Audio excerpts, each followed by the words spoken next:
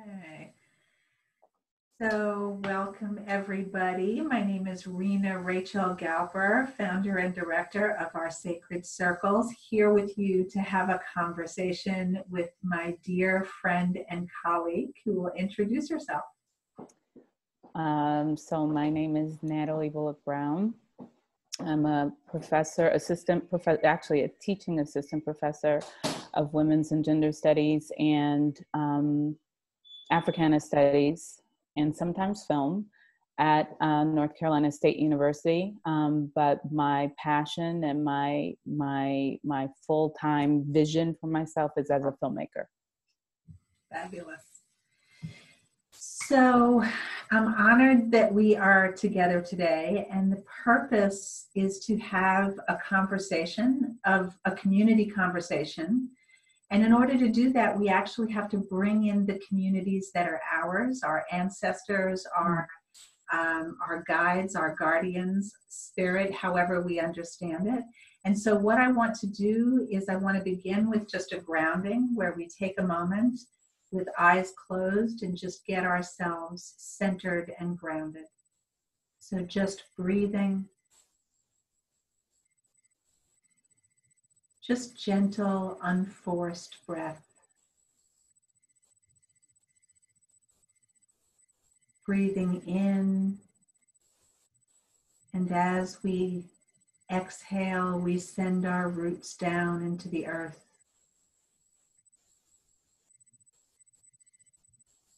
Bringing into us the energy and the protection and grounding of the soil.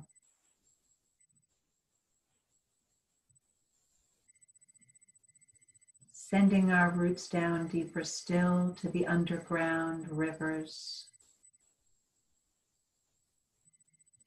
Breathing in, we drink up those waters to mix with our blood and waters within our bodies.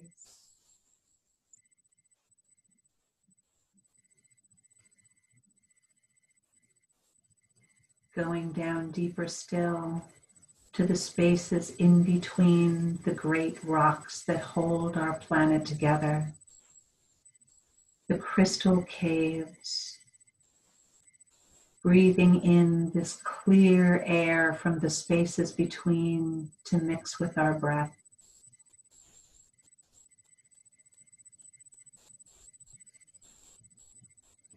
And sending our roots down deeper still to the core of the world, the golden warmth and molten, and bringing up that golden energy into our being, and sending it out to all in need of renewal, of healing. And reaching the branches of our tree of life upward to connect with the tree of life from the heavens, reaching down to meet us.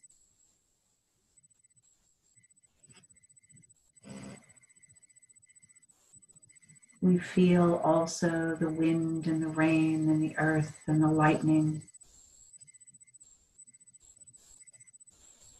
connected above and below. Feeling how our roots and branches touch and connect with countless others, past, present, and future. All of our sacred circles, all of the energies that are with us for this moment. And with that, I would invite both of us to call in the energies that we want to be present, our communities of choice, of blood, past, present, and future, and all of the energies that are here to guide us. So I would like to invite in my healthy ancestors, those who have fought for justice and healing, ancestors of blood and of choice. I invite in all of the angels of protection and healing and love and righteousness. I invite in all of the revolutionaries, past, present, and future, all of the healers, the creatives, the empaths, all those on this path of spiritual warriorship and prophetic work. And Natalie, if there's anyone you would like to invite in, now would be a great time. And these can be people that are alive and past and maybe yet to be born. Yeah. So I am inviting in the energy and spirit of Angela Davis. And I am also inviting in the spirits of my great grandmother on my mother's side, and her mother, and my grandmother on my father's side, and her mother, and all of my ancestors on both sides who endured slavery, who fought so that my immediate family, my extended family could be born and exist. And I call in the spirits of my grandchildren and great-grandchildren, if my children decide to have children. But all of those children who are yet to be born, who already have that light, that seed of activism, of advocacy, of revolution in them, who will answer the call and the charge to change this world into what it has the potential to be. I would also like to invoke my Kohenet priestess tribe, many of whom will listen to this recording after. I invoke my mother, who has spent half a century at least dedicated to the fight for justice in so many realms. To my grandmother Sonia, who single-handedly saved her family in the face of the enemy in Russia and brought them here, without which I would not have been born. And to Naomi Klein and so many current prophets whose work and wisdom guide my way. And also to our animals, our animal companions, from whom I am always inspired and learn so much. Welcome. Okay. So what I would like to do is Natalie and I, for those of you that are tuning into this, actually had an amazing conversation when she was walking, taking care of herself, which is so important, and I was on the video, so we didn't record it, but I wanted to just take a couple of moments to summarize what we were talking about. And Natalie, please feel free to jump in at any moment. Sure. So I think what brought us to this was realizing that we are being called to step in and do our work in the world in a different way. I view that as the work of being a prophetic voice or a prophetess. How would you describe what you feel called to step into in this moment? I feel like my call is to speak truth to power and to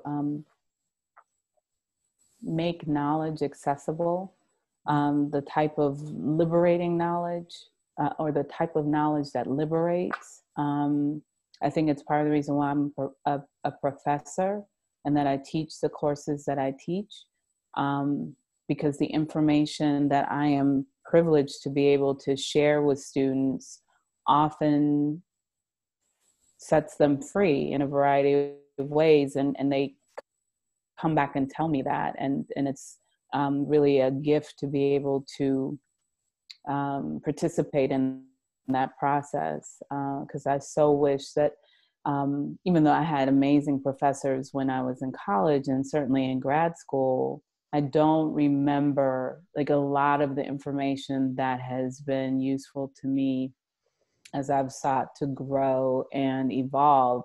You know, it just was not available. I wasn't being exposed to it for whatever reason. It didn't come until much later in life. So I'm excited for the possibilities that exist when young people in their, in their late teens, early 20s are exposed to information that can begin them on a process that can lead to, incredible things happening. Well, and I think, like you, as someone who's been an educator of younger folks, K through 12, I think that my prophetic work has been to also open the doors for them to understand what liberatory, anti-oppression learning and teaching can actually look like. And also, which is my ordination name, also means joy in Hebrew. And so I think joy is a powerful force in really helping people to learn and to grow. I also, and I shared this with you before, I received a message before this call about needing to reconcile these parts of my nature. There's the warrior part of me, which is very often fueled by anger and righteousness at what to me is a deliberate, ongoing, and historically consistent process of power mongering and destruction of people, particularly Black and brown and poor people everywhere. Mm-hmm. And this part of me that is a healer, that is motivated by love and a desire to connect, and that these warring parts of my nature, in order to become a spiritual warrior, that I have to be guided by love, and not by the ego that I think in many ways has ensured my survival up until this moment. So I think I'm being different, and I would love to hear from you about how you're, sitting with this. I didn't mean to interrupt you, but I really appreciate what you're talking about in terms of this war between, the side of you that is a warrior, because I think a warrior spirit is fueled by anger, a righteous anger at injustice, at wanting to see things made right. And then, a spirit of love that I think empaths have. That's fueled by compassion and wanting to see people made whole and wanting to help people to get there and what have you. I feel like both of those sides can coexist, but the journey is walking that line that allows enough anger and outrage and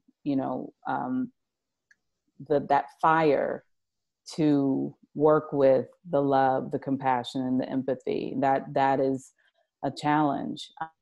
But I think I wouldn't be motivated to do a lot of what I do. I wouldn't be motivated to do my film or to pursue anything that results in some sort of social justice, an issue of social justice being addressed without that fire and anger that propels me to say, until this is better, I'm going to be angry, I'm going to be outraged, I'm going to want to see things change. So I feel you on that there's a lot there that we have to navigate. Can you tell us briefly about your film? Sure. It's so funny to talk about it now because I see it very differently today than I did when you saw it, 5 years ago. But I'm doing a documentary. Been working on it since 2015, maybe longer than that. But certainly the manifestation of it, it began to come together in 2015, and it explores the historical context and social impact of the beauty standard, the white beauty standard, on Black women and girls. And it is a first-person narrative, which just means that I tell my story as sort of the guiding force through looking at the issues that surround the white beauty standard. Everything from stereotypes and caricatures about Black women and girls to white supremacy and racism, and how all of these forces, even patriarchy and misogyny certainly, inform how Black women and girls process the messages that we're given every day. It's like an onslaught of messaging that says we're, not good enough. We don't look good. We're ugly. We, don't deserve certain things. We're not valuable. We're not protected. And all of this stuff works together to, in many instances become internalized in us, where we then believe these things about ourselves.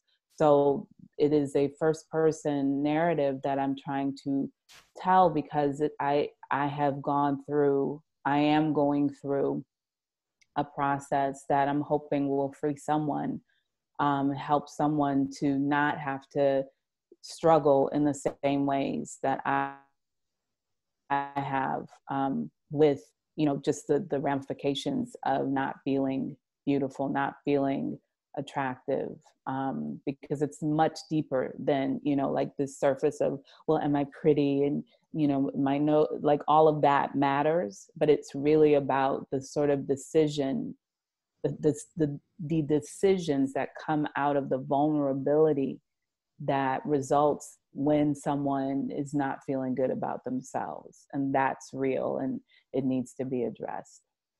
Well, and before we recorded, we also talked about the power of narratives, right? And not only, we're in a white dominant, a white supremacist culture, which values the individual over the collective, which values youth over age, men over women, white over people of color, like lots of, just so many fierce dichotomies, which just serve to consolidate power of a few over the many. Yeah. And there were also these personal narratives, which we talked about, like they get encoded in our being and passed on. Narratives, yes. Not enoughness, of feeling afraid to be powerful, of feeling afraid to speak. When we talked about spiritual warriorship and being a prophetic voice, and, I feel this fierce need to do visioning along with mobilization as an individual, but also in a collective, which is so discouraged in our culture. It's true. That's why we're our sacred circles, because there's all these circles, which I hope will intersect. But I think what's interesting is that, part of the work that we're talking about is that we have to actually be aware of those narratives and heal them, and know that we have a choice to weave different narratives that will serve us better than the ones that have allowed us to survive up until this moment, perhaps, but are certainly no longer useful. And some of them probably never were, right? Yeah. I mean, I think it's so necessary that we are aware of the narratives, because as you said, reality is we can't do anything about a narrative that we're not aware of. There's a level of intentionality that has to take place when you are trying to shift a narrative, change a narrative, purposely replace a negative, destructive narrative with one that is life-giving and that is truthful, right? And I think, when I think about how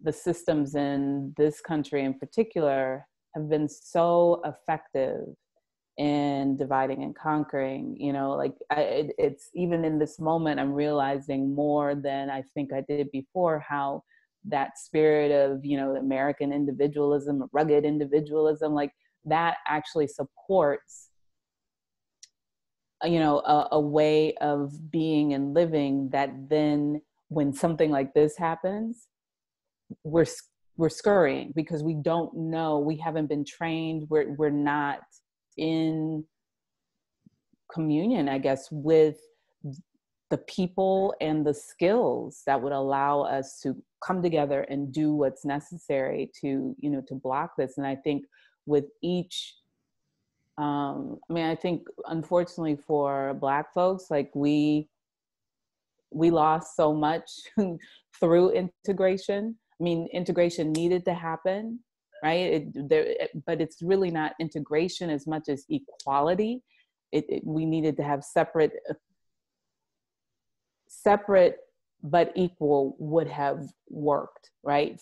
To a certain degree, but separate but equal would have also allowed for a way forward to integrate on equal terms.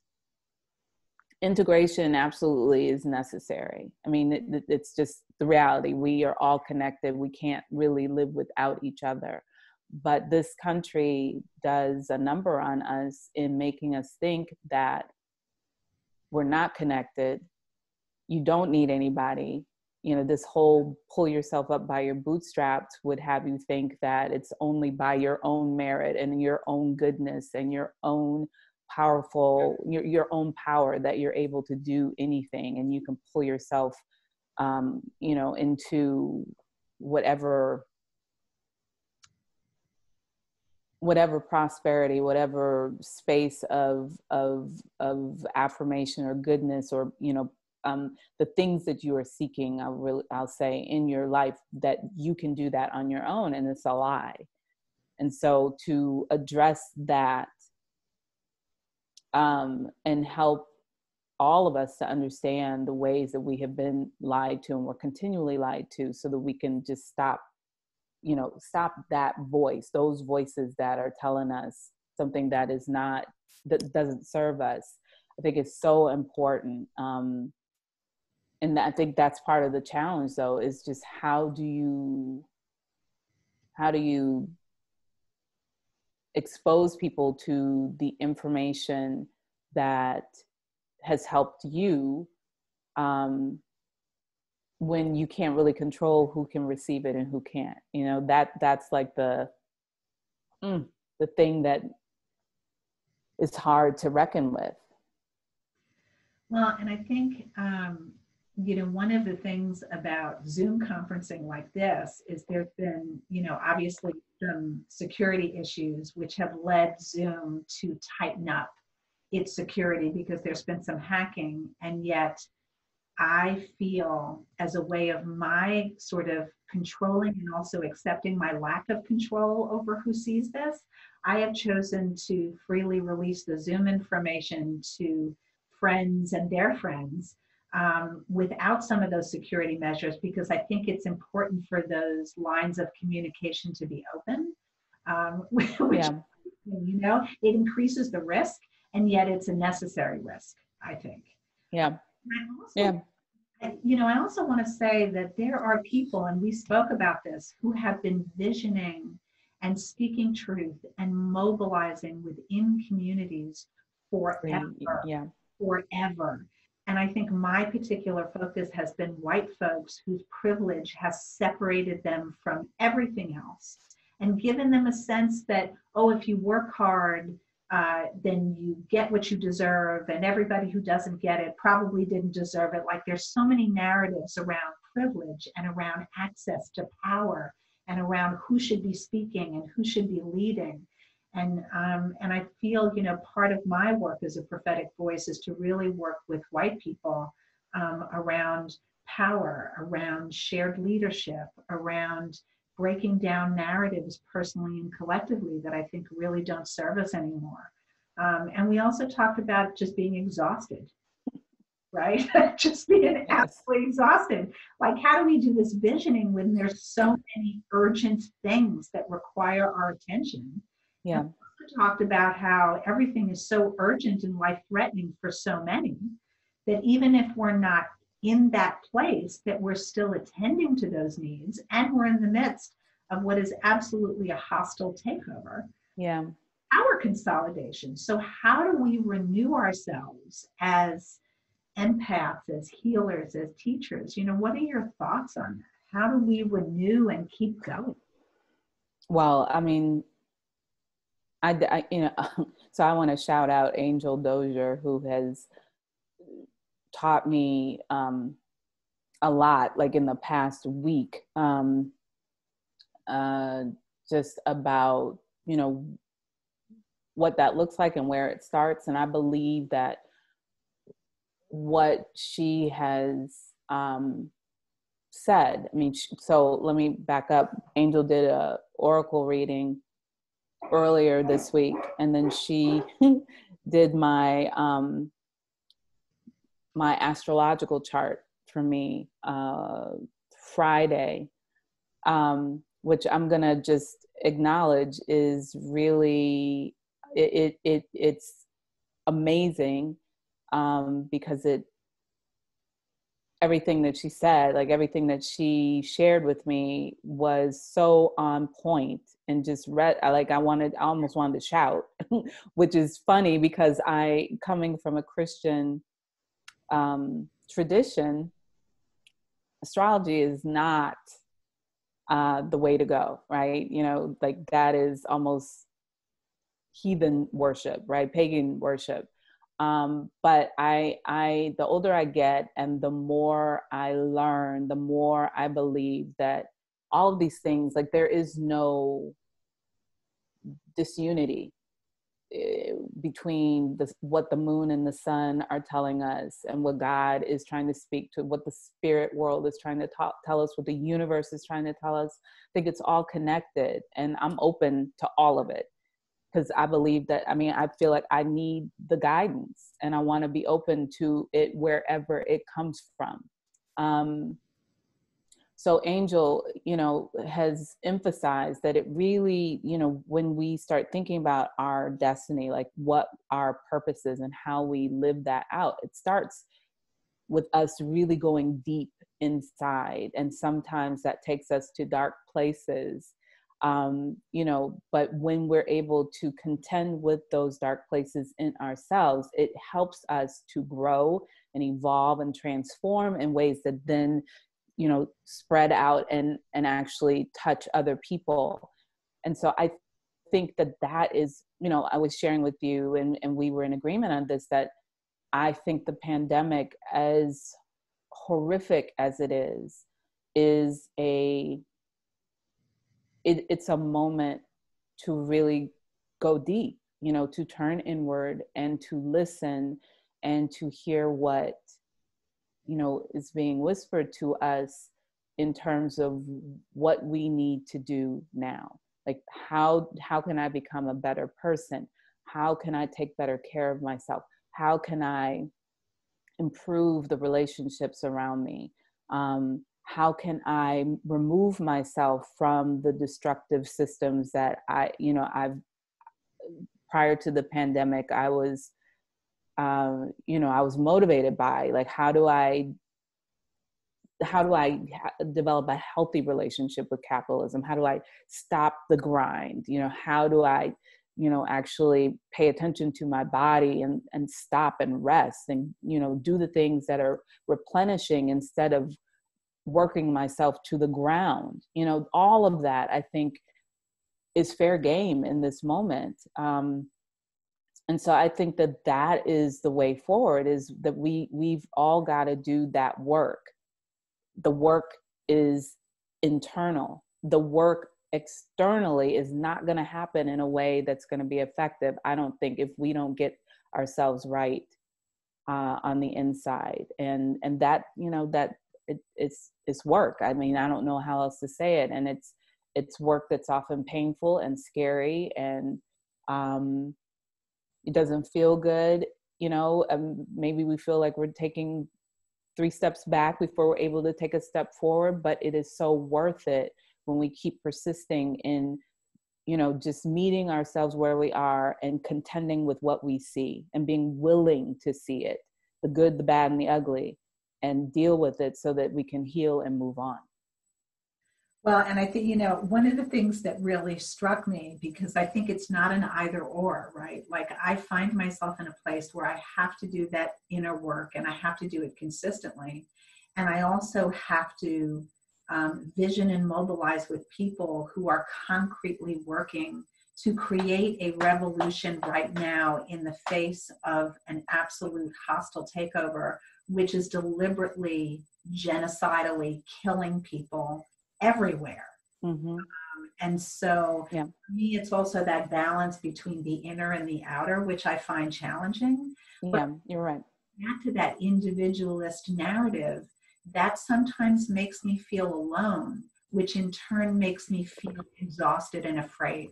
And so to the degree that I'm able to cultivate connections with the unseen world, with all of the energies that work with me, with all of the people in the flesh who I love, is the extent to which I have the energy to actually persevere.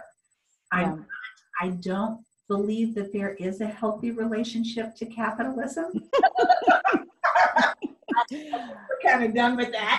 Yeah, I mean, as I was saying it, I was like, is there one? I don't know. There, you know, but I mean, I feel like we all, like, money is necessary. It's just the, you know, the way that this culture has, it really goes back to the way that this country came into being, right? And the backs of Black folks being used to build a system of capitalism, and the ways that other bodies of color have been, you know, put through the grinder to feed that system. You know, that is what has to stop.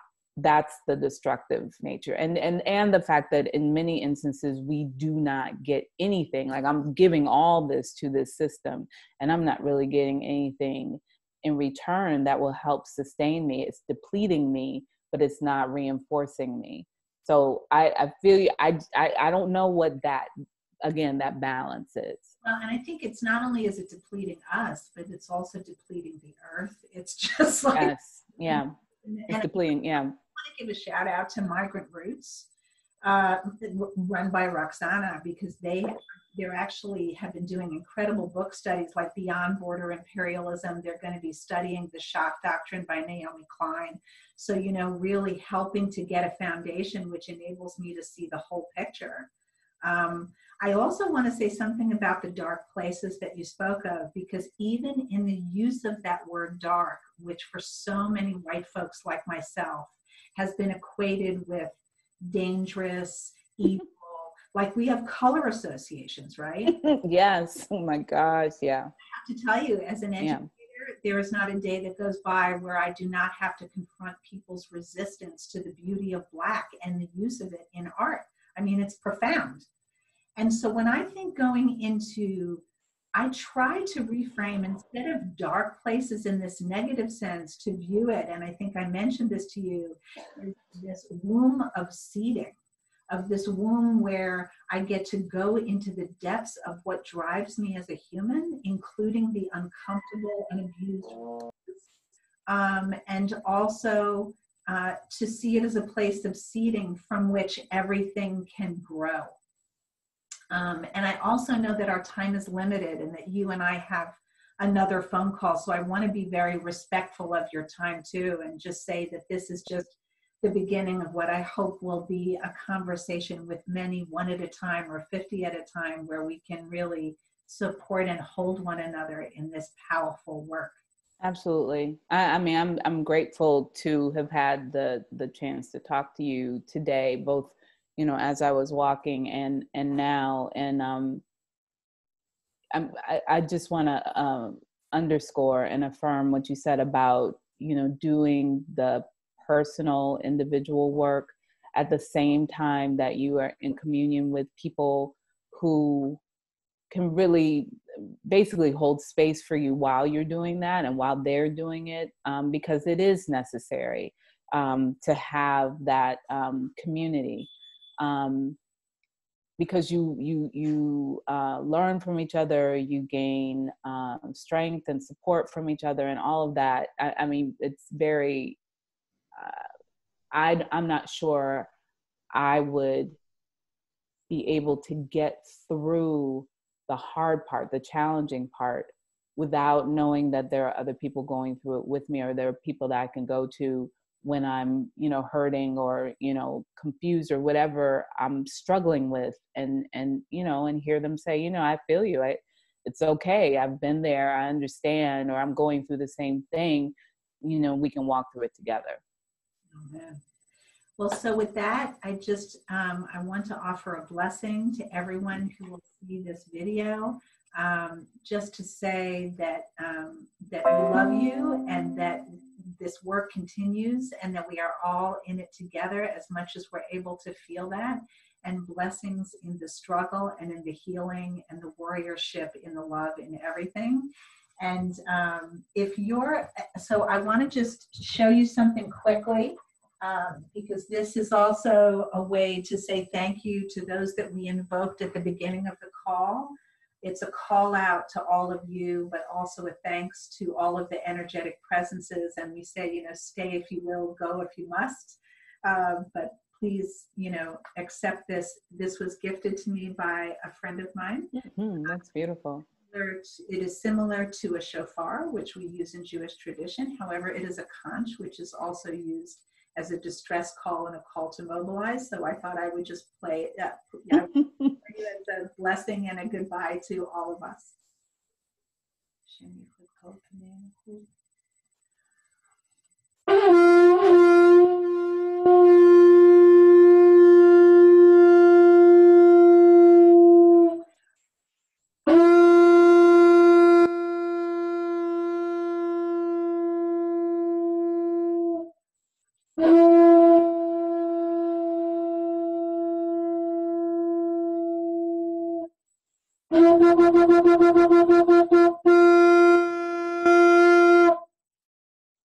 That's amazing. You of course, what comes to mind is the scene in the Ten Commandments when the children of Israel are leaving Egypt and heading towards the Red Sea. But I mean, that's such a powerful image, as you know, as contrived as it may be. But it's just the power of you blowing that and what it symbolizes. It's a calling forth, you know, and a mobilizing and a unifying sound and force. And I love that. That's perfect.